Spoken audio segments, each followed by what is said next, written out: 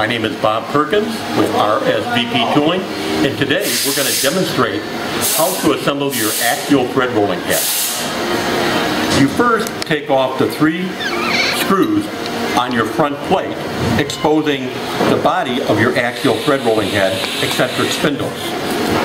To load the head, I have carbide bushings or needle roller bearings that will be fit between the bore of the thread roll and the outside of the eccentric spindles.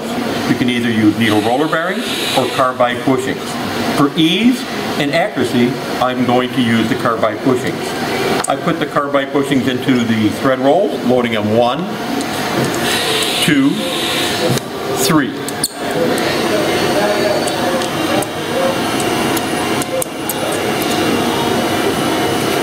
I then put them onto the head, loading them in a clockwise position. 1, 2, 3. When you need to change and flip your rolls, there are marked A, B, C. I'll pull them off.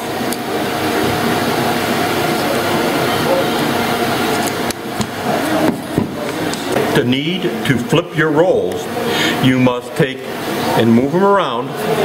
1 is A, 2 is C, and 3 is B.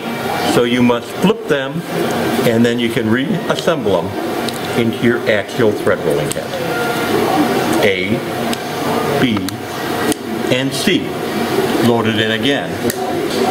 Reassembling your front plate with your 3 screws, and you've successfully reassembled your axial thread rolling head. Thank you, and have a good day.